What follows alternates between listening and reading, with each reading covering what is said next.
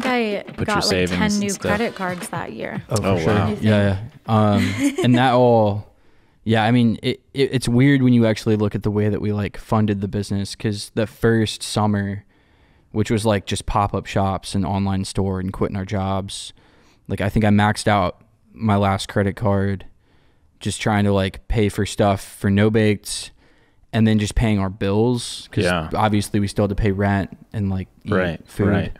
And then we just had this really cool time like getting the first store open, where we didn't have enough money for a contractor, but Megan was able to take out all these credit cards, and I was able to convince my dad to come help me like build part of the store. And it was just this really cool like 7-week period where we found this old restaurant. We redid like the bar that used to be like a cocktail bar into a cookie dough bar.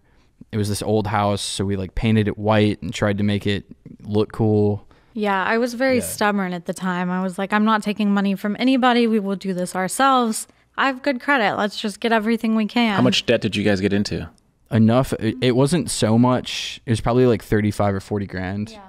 And then we paid all of that off in the first month of having that store open. Oh, wow. The store killed it. Was it stressful?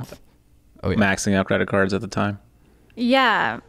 I want to say yes, but we went back and did it again. You saw it. Yeah, I was going to say 3 months later. Not stressful enough for us to be like, we shouldn't be doing this. I mean, we were 23 and really, I don't want to say dumb, but just naive. Yeah. So like we went back, we were like, this store did really well. This is like a month and a half in. We're like, we're bored. Let's build another store, which is probably not the best idea. It ended up working out, but like we went in, doubled down. We actually paid for a firm to come in and like help us with like franchise documents.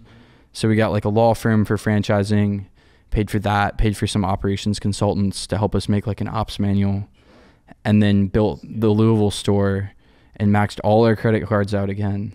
And this is like February of 2018. So like the business isn't even a year old.